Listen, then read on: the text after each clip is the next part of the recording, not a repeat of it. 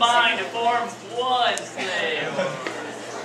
Weird. Okay, cool. Alright, with 2 belts. Alright, so this player here is actually an expert on a topic that you're going to provide, and I'm just going to interview him so you get some learning on you. Placenta. Anything. Sandwich making!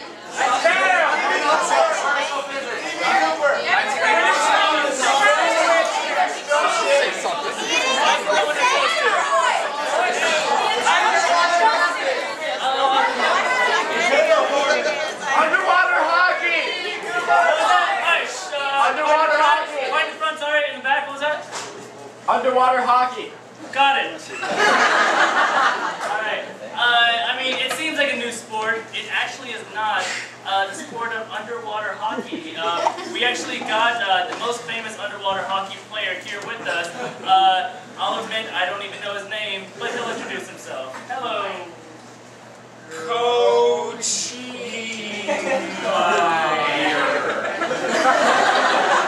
Coach Myers, mom's Asian, his dad's wasp.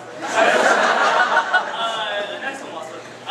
So you are the most, without a doubt, prominent player in the game of underwater hockey. I think people need to be educated a little bit on it. So here's a rule book from underwater hockey. It's something weird.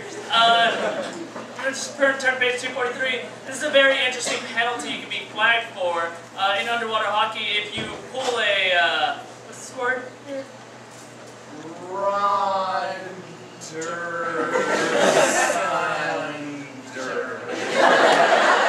Rudder saunder, also known as blowing bubbles into an opponent's ear. I should see that. Ooh, wait, heavy penalty though. You actually have to, well, go ahead and explain it. You're the expert.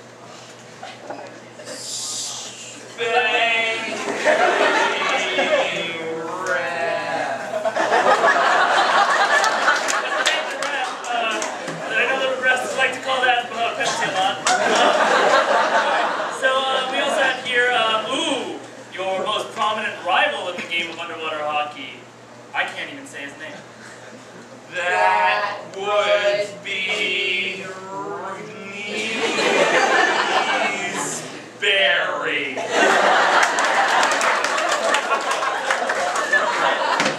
that Dave Barry? No, what was it? Sorry. You get my hero. Oh, hey. There's enough hockey rage and violence for, I'll see. Please, just, what was his name? Barry. Rainsbury. The name makes my blood boil. The Rainsbury Corporation does produce blood oil, so he's a rich boy. I hate those rich boys. I think it's time for a pop quiz.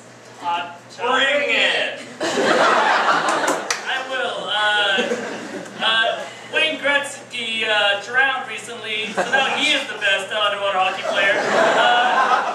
But he's playing under a new number. What's that number? 4. In the SEC, we actually have our own team. What's our team's name? The North. They deviate from them. And we also have, the everyone's favorite mascot. Jerry.